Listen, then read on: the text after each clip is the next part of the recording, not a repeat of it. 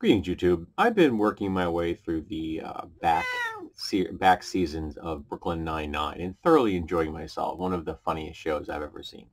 I liken it to a modern, well-written Barney Miller.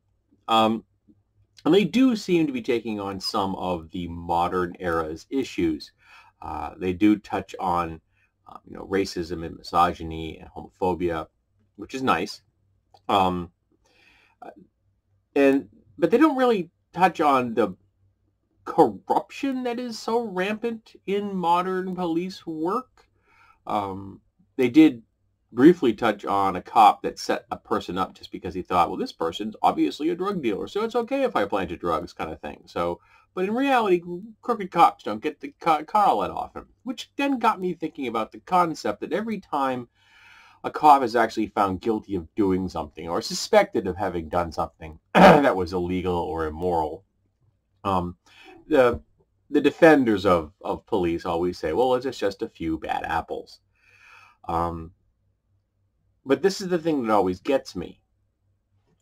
A cop's job is to protect and serve, to observe, to analyze, to figure out what is actually going on, not just to take the world as it is handed to them. Because let's be honest, people lie.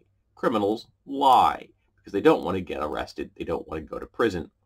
So a cop has to make judgment calls. That's their job.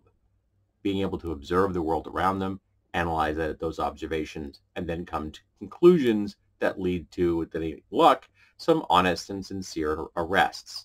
If you filter out all the racism and the sexism and the misogyny and the homophobia and transphobia, which, of course, in the real world doesn't actually happen. But if cops are so good at analyzing stuff, if that's their job, and it is,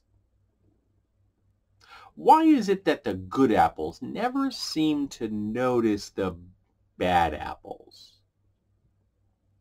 I mean, that's their job, right? To notice patterns, to observe, to analyze, to make judgment calls. So if they work next to people every single day for hours at a time in a deeply intimate manner, sometimes in the same squad car, and yet they don't, do they not notice that their partner or their squad mate is a deeply racist person who has no problem with enforcing biased guidelines, who targets black and brown people more than white people, who has no problem with beating a black person over a minor offense or arresting a teenager for something that in actuality might be more legitimately handled with a warning, or choking someone to death in the streets for selling loose cigarettes, or just gunning someone down as they're running away. And yet the good apples don't seem to be doing anything about it. Why is that? Or is it that when people say bad apples, they don't mean bad apples in the sense of someone that's broken the law. They mean someone that's gotten caught. A cop that's failed because that cop got caught at being overtly racist. That they showed their bigotry. And the good cops, the good apples, are the ones that have been able to continue to hide their bigotry from the public's eye. Is that what they mean? Do they define good apple and bad apple differently than I do, and I guess the civilian population does? Because I got to tell you, it seems that that's what they're doing.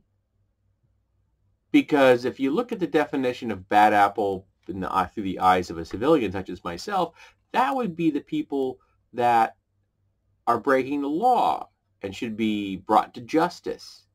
And the kind of people that good apples who observe and analyze data for a living should have noticed. I'm often told by the defenders of the police that I should respect the police. Well, if the police want my respect, they have to earn it. Because the police have been given an incredible amount of authority an incredible amount of power, which places them on a higher standard, much higher than your average civilian. So if police want my respect, they're going to have to really earn it. And the bad cops certainly don't get it, the bad apples.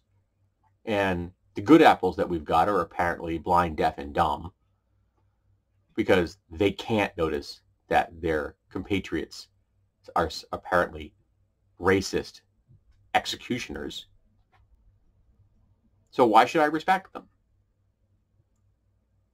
They want my respect, they can earn it. You'll notice that no one has ever written a song, "Fuck the Firemen,"